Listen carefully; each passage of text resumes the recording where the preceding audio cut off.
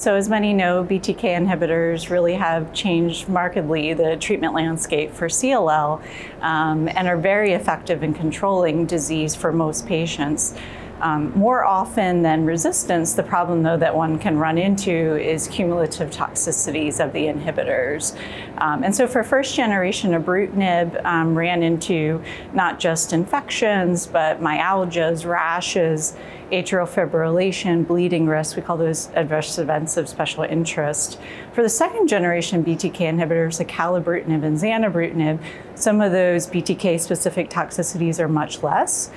So for patients that started on Ibrutinib, there are studies showing that many, if the intolerance becomes too much, can transition to second generation. That's one option. Of course, also have the nitoclax-based therapy. But before switching, depending which BTK they're on, often depending on the risk, one can try to mitigate the risk. So for example, bleeding risk, many patients might be on supplements or other antiplatelet agents that they don't necessarily need to be on. So I think just being thoughtful about ways to manage it.